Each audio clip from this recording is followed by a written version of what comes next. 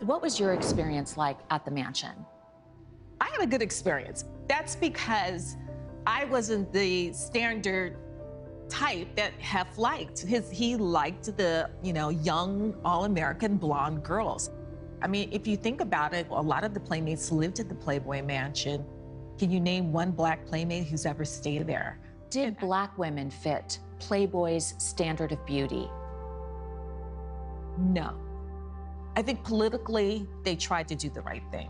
But once you got in there, they just was like, okay, we did what we were supposed to do. I think they should have had more Hispanic girls, more Asian girls. I think they should have had more ethnic girls, period, even on the cover. Welcome back to the Morning Wrap. That was a clip there from Secrets of Playboy. The second season premieres tonight on A&E. And joining me right now is the host of the series, award-winning investigative journalist, Lisa Guerrero. Thank you so much for joining me. I'm so excited to be here. I know. I want to hear all about it. I feel like there's always a mystery surrounding Playboy, inside and out. Right. And you have been telling the story now for, this is the second season that's going to premiere. Correct. And tell me why it's been so important for you to interview the girls and bring light to certain aspects. For decades, Playboy has been this iconic brand that has kind of set the standard in terms of how women feel about themselves and what men think is sexy. So last season on the show, we really spent a lot of time investigating the mansion, the brand, Hugh Hefner himself. This season, in season 2, we've really focused on the women, why they made the really controversial decision to pose, what that experience was like, and what the ramifications have been like in their careers and in their personal lives. So this, I like to say, last season was about him. This season has been about her and her and her and her. And these stories tonight in the 2-hour season finale are incredible. These women have really impactful experiences, and I think, getting back to the standards of beauty, they have really pushed the boundaries about what we think sexy is. So it's a really empowering season this year. I feel like that will obviously uncover possibly some bombshells or possibly some just, additional insight. Is there anything specific that you learned or you took away from some of your interviews that you were not expecting to even hear or know about? The hypocrisy. I mean, the hypocrisy. You're like, easy answer. Easy answer. There was bombshell after bombshell in every single episode.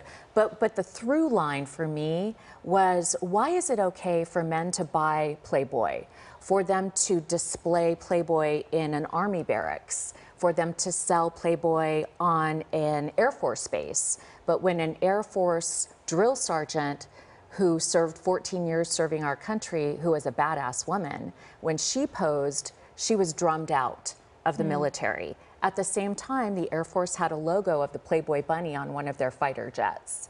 So it's that kind of story, the hypocrisy of how our society feels about the women that pose and the shame that they feel for doing something which is really quite honestly not a big deal and certainly not illegal, which would be to pose for Playboy. But through the years, I think we've really started to change our opinion about why these women posed and who they are and what it means in society to do something like that. We are definitely seeing a shift. Yeah. What do you hope people get out of this series? Empathy.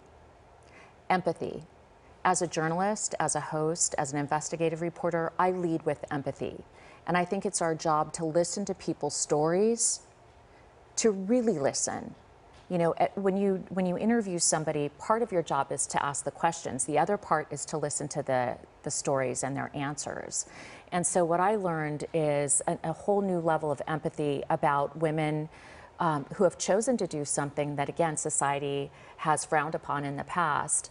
But their reasons for doing it are all very different. Sometimes they're strategic, financial, they could be about self-worth. And to me, I think what I hope everybody gets out of the series is the ability to look at somebody else's life a little bit differently and to be less judgmental and more empathetic. Preach. Just preach. Word. Okay, let's talk about the book that you recently released. Tell us all about it. Warrior, My Path to Being Brave is my memoir. I started out as a sportscaster here at CBS 2 in Los Angeles, and I pretty quickly went from regional to national prominence doing sports, and I went to Monday Night Football.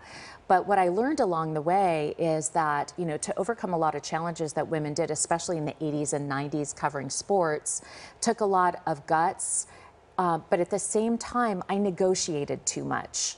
I compromised on things I shouldn't have. So my book, Warrior, is both a love letter to young women getting into the industry and also a love letter to my younger self, saying, you know, it was okay to make those mistakes, but here's what I learned from them, and here's how I hope you can become more brave and courageous as well. Thank you so much. We have 10 seconds left, so thank you for joining us. We're going to put all this information up on our website at kcalnews.com.